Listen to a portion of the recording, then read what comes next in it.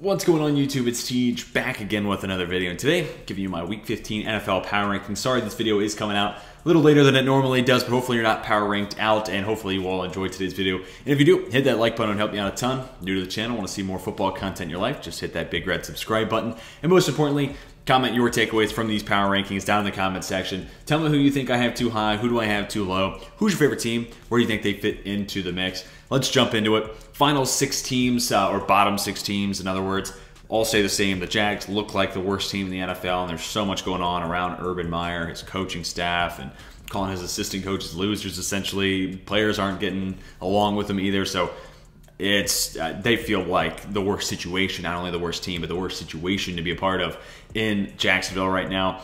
Houston didn't look all that good against Seattle, so they're staying put. The Lions, they are who we thought they are. You know, their 30 is about right.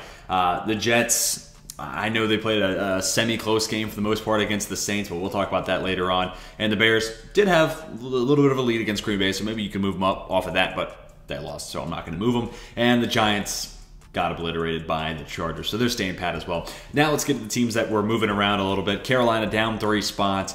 Didn't really look all that good against Atlanta, and the whole flipping quarterbacks around. P.J. Walker for a little bit, Cam Newton there. Very collegey way of going about it for Matt Rule, and also no Joe Brady this week. You know, big reason that surfaced as to why that change was made. Carolina wants to run the football more. Didn't really do that this week, so I don't know. Feels like trying to scoop out water on a sinking ship, where they're trying to make a change and spinning it as if it might save where this team is projectedly heading over the past couple of weeks, but this team's out of the playoff picture. Sorry, Carolina fans. Vegas Raiders down 4 spots, and outside of Thanksgiving and the win against the Cowboys, this offense has just been really rough to watch since the John Gruden situation, and he had to be fired, and then since the Henry Ruggs off-field issues, and since he was cut.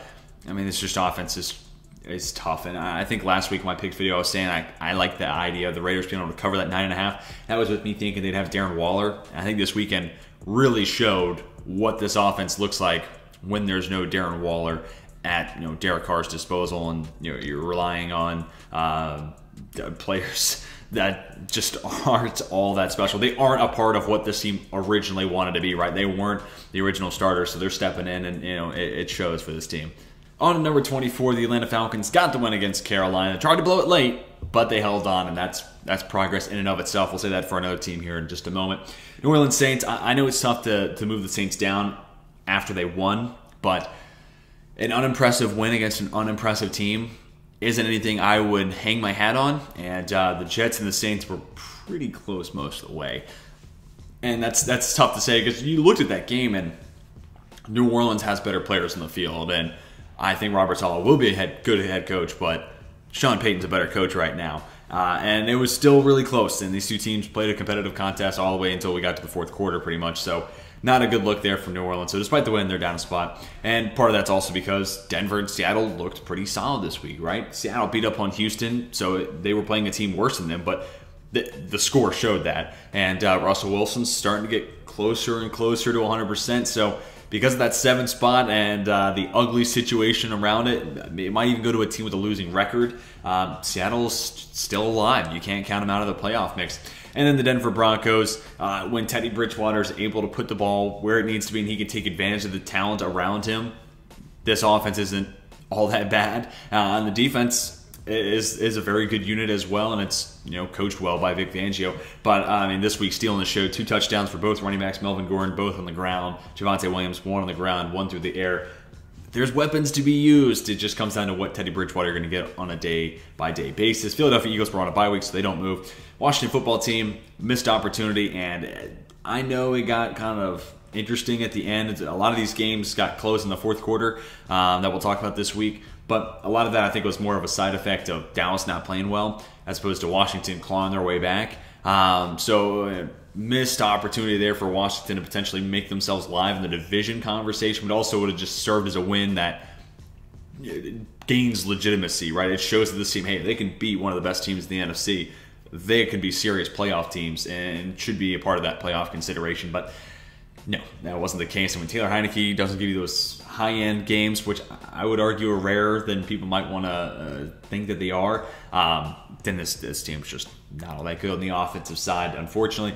Pittsburgh Steelers, I had them overranked last week at 13. I even said that. I don't love where they were, but just the way the board had played out, that's where they ended up. This week, down 5 spots. It's not necessarily all because of the loss against Minnesota. Again, part of it is just because, okay, they were overranked last week, so they're going to have a little bit of a nosedive this week. But yeah, a tough loss against Minnesota. In that first half, I have never seen a Steelers game like that. Like, that was among the most embarrassing Steeler defensive showings I've seen through 30 minutes of football. Now, they certainly got back on track in the second half. The defense looked a lot better. The offense showed life, and Big Ben in the fourth quarter in specific kind of gave you some flashback moments there. So all that's encouraging, and who knows where I might have Pittsburgh ranked if Pat Freiermuth doesn't have the ball jarred loose by Harrison Smith, because at that point Pittsburgh has plenty of momentum. I definitely think I would say with confidence they get the 2-point conversion, and with all that momentum going into overtime, Pittsburgh might have been able to steal that one on the road. So big play by Harrison Smith, and part of the reason the Vikings are up 2 spots, right? They ran all over Pittsburgh in the first half. Dalvin Cook had a monster game, and Minnesota has a knack for choking these contests. They tried their best against Pittsburgh, but they held on. And just like I said about Atlanta, that's progress. And this team has a ton of talent. They should be a part of the playoff mix. When you look at the roster, they should be better than a team vying for the 7th seed in a weak spot for the NFC. But coaching, the culture there, if you want to call it culture, but they just have a bad habit and a bad track record of blowing games that they shouldn't when they have at least a touchdown lead in. On to the top 16. Dolphins were also on a bye this week, so they're not moving, but they're playing the Jets this upcoming week, so they're probably on the way up for next week's power rankings. Ravens down 4 spots. I said last week, I think they've hit a critical mass of injuries. It's going to be tough for them to stay afloat. Really, it'll take Lamar Jackson playing like an MVP, and instead this week, I was hoping to see MVP Lamar Jackson. Instead, what I got was hurt Lamar Jackson, and that makes it all the harder for this Ravens team to really be competitive. Give a ton of credit for John Harbaugh having this game able to cover the spread with Tyler Huntley as the fill-in quarterback. We'll see Lamar's injury status moving forward, but I think the injuries are just mounting up where this team just is not full strength, and because of that, they're now at 15 and potentially fall even further as the year goes on. Browns beat the Ravens. Big win there, right? You lost to Baltimore 2 weeks ago. You have the bye week. Go ahead and avenge that loss. Baker Mayfield looked a little better this week. And, it feels like a time component for this team where the closer he gets to 100%, kind of like Seattle in that respect, where once the QB starts to get healthy, there's, Seattle doesn't have a great roster, but Cleveland does around Baker Mayfield. So if he continues to play better, this team really could be dangerous and be one of those squads that gets hot at the end of the year and, could cause some chaos once we get to the playoffs. But, it started with a win this week, and now I think they might have some positive momentum and pieces to work off of moving forward. Cincinnati Bengals are at 13. I have the 49ers who beat them this week at 12. I think if these two teams played 10 times, it could be split 5-5 pretty easily, because this game kind of showcased what matchup you thought would make the difference, right?